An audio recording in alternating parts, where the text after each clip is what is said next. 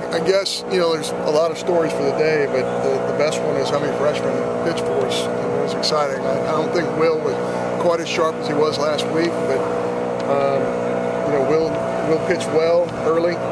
Ross Mitchell has done a great job 2 times in a row. Jonathan Holder was very good for us.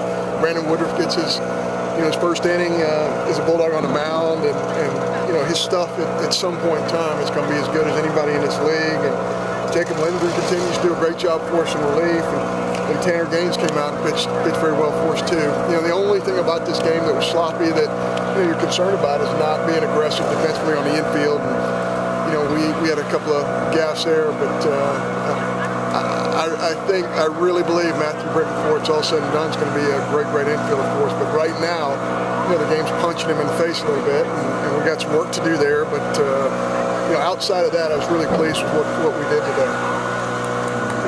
Didn't expect us to be a big offensive team, but still, it's always good to put up a bunch of runs just to get some guys loose. Yeah, what's really weird about our team is, sometimes I read things that are said, and guys say, well, they're not a very physical group, and I go, Hunter Renfro's not physical, Wes Ray's not physical, Mitch Slaughter's not I mean, it goes on and on.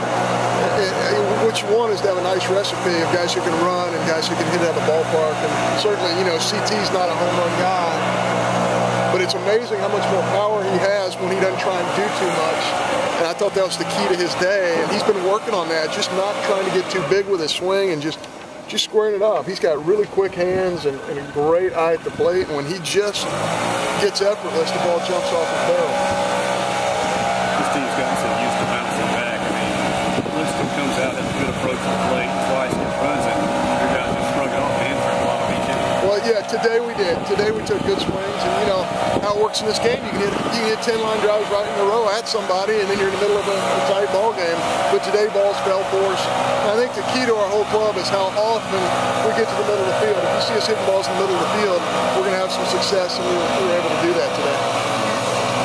2 midweek games coming up, another weekend series, a lot of games, a lot of days. I mean, how do you start? First, we got the pitching of the SEC season just over the horizon. Yeah, when we had this opportunity to play Penn State in the middle because of their spring break, we just couldn't pass it off. Butch is looking at me like, really? We're going to play 4 and then 2 in the middle? What do we do? And he was right, but I looked at Butch and said, man, how do you turn down a chance to play a Penn State in our area? A great athletic department, great tradition, and they have a lot of athletes on their ball club, so it's going to be a tremendous challenge for us. And they'll have some big physical guys who can pitch, and we're going to be a little short on the mound because we threw so many guys this weekend, but we got to figure out a way to navigate it. Cole Urena's going to have to get us deeper into one of those games, and we think for now Woodruff is going to be the guy that's going to start on Wednesday. So hopefully we can get deeper starts and go an inning at a time after that. You have Nate Brownlee and Porter for us. Yeah, I think those guys could have played. I just didn't want to do it.